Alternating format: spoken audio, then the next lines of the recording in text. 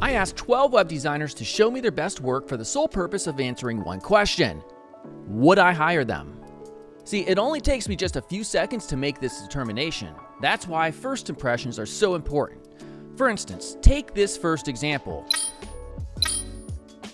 No, I wouldn't hire this person based on this design because I am looking for something more unique than this. The dark text and the primary call to actions is bad contrast, but overall, I can just tell this particular designer is a few levels below of what I would like to see. How about this second entry?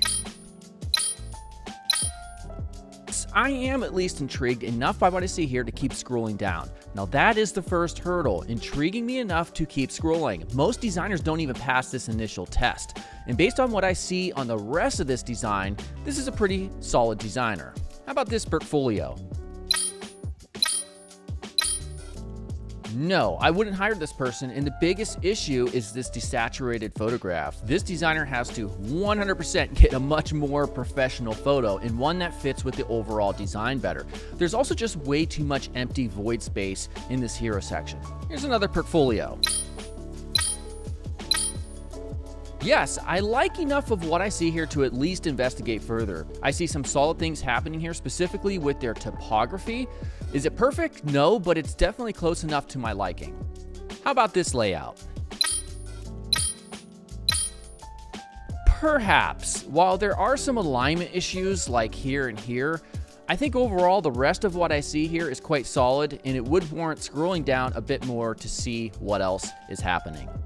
And also, if you really want to level up your UI UX game, definitely check out my interactive UI UX design course at DesignCourse.com. Here's another portfolio.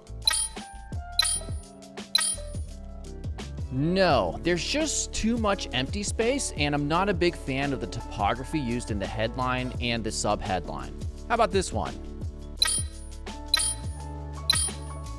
Maybe, because while there is a lot of clutter right here, I do see some other things happening that may warrant at least scrolling down more. And based on what I see, I could definitely work with this designer to improve some of the other areas, and in doing so, I would be able to quickly get them to an acceptable level of quality. Here's another portfolio. Absolutely not. I could tell that whoever designed this is likely brand new to the world of UI UX design, and any other recruiter would be able to quickly tell that and just hit the back button and go on to the next applicant. Here's another portfolio. Possibly. While this is a super simple design in the hero section, I do see enough here to warrant scrolling down more. And based on the portfolio work that I see, which they've intelligently placed directly underneath their hero section, I can see that they're definitely skilled enough. So how about this layout? Once again, possibly. I need to scroll down to get a better picture. And upon further inspection, I would have to say no, primarily based on the layout structure in some areas, which definitely could need some work, and also the colors used, which in certain areas definitely needs improvement.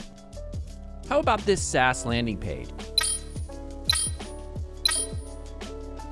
Yes, I definitely like what I see here. Everything is quite solid in terms of UI fundamentals, and there's also some subtle animation, and I can tell based on just this hero section alone that this person knows pretty much what they're doing.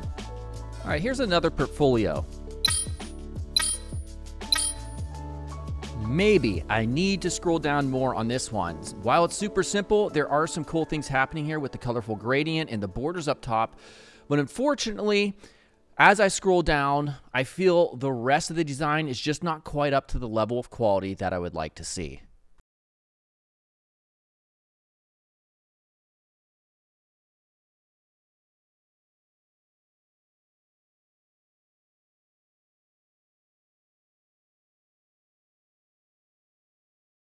I asked 12 web designers to show me their best work for the sole purpose of answering one question: would I hire them?